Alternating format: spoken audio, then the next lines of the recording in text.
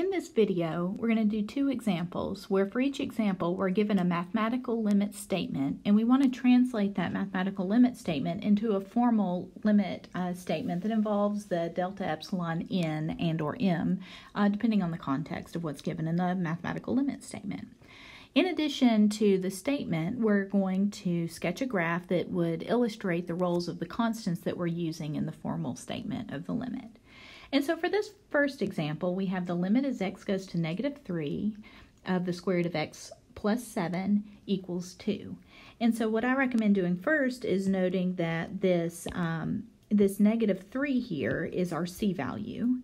The square root of x plus 7 is our function. And this 2 value is our limit.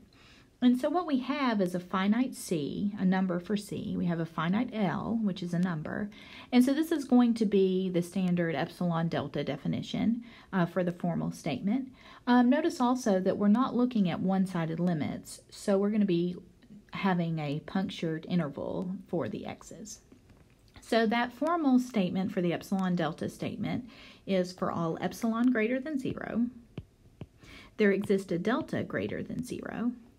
And so it says such that if, this is telling us where x is living, so we say x is an element of, and we're talking about a punctured interval around c. Well, c is -3. And so what we're talking about then is the c value -3 minus the delta up until c, which is the -3. And then we have the c value -3 up until the c value -3 plus delta. So we'll extend that a bit. And so that's the punctured interval around the particular c value that we were given of -3. Okay?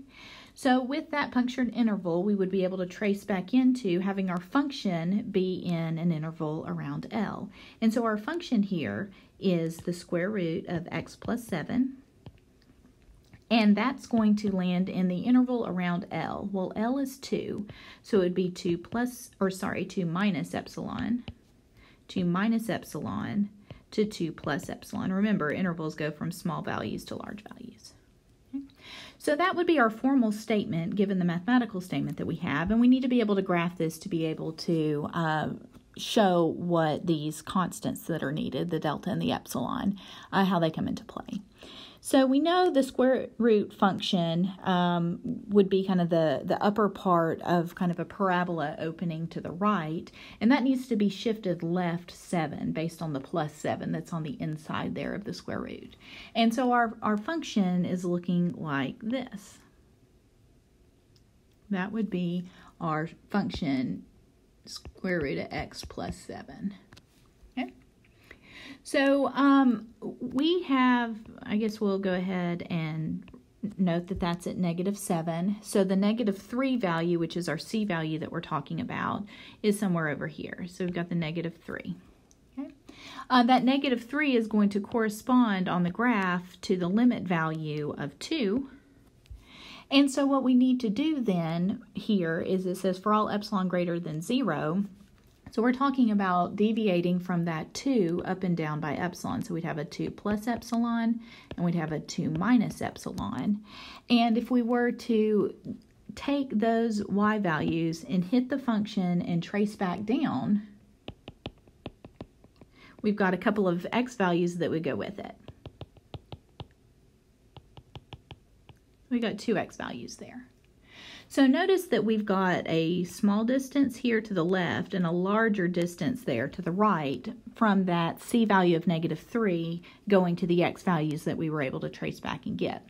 And so what we really have here is the delta interval that would fit in between has to utilize the smaller distance.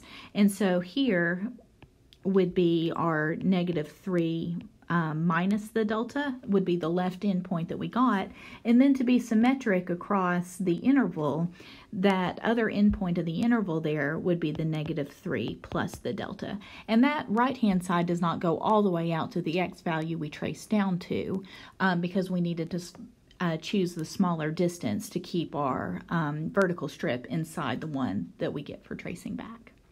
So that's how we would do that particular example, and we can do another one here that would be very similar. There's two different things that are going on here in this example in comparison to the first.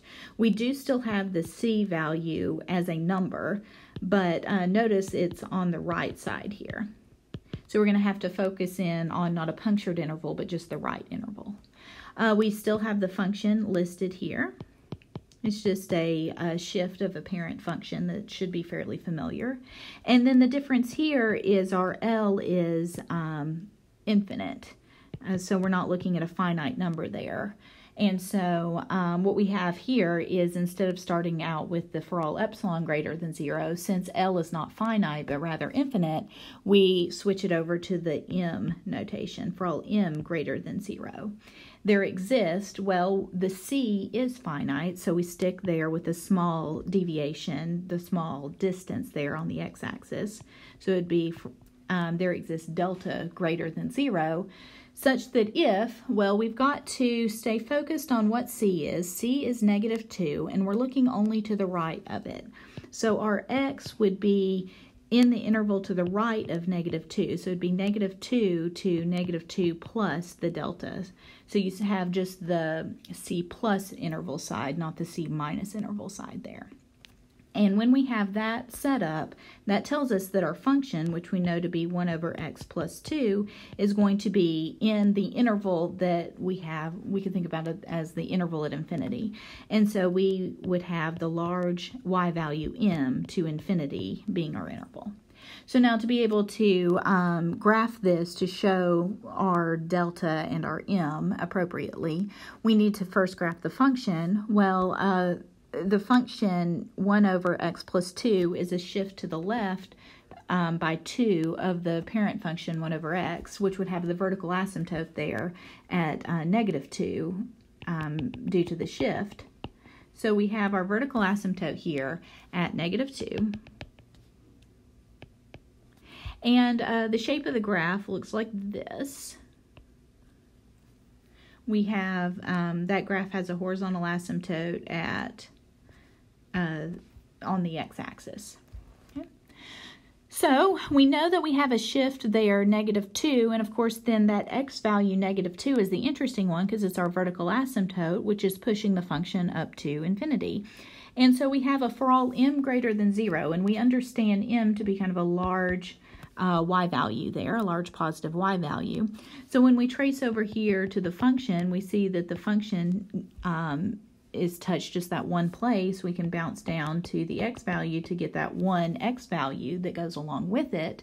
And what that ends up being then is our negative c, the -2, which is our c value, plus the delta value that would go along with the m value that we start. And so that gives us a picture of the right-hand limit, because we were only looking at what's happening on the right-hand side of this function. We weren't looking at the left-hand side. At the left-hand side, it goes to -infinity. But at the right-hand side, it does go to positive infinity. So we're only looking at that interval to the right of our c value -2, and we were able to trace back to figure out what the delta could be based on the distance there between that c value and the x value we trace back to.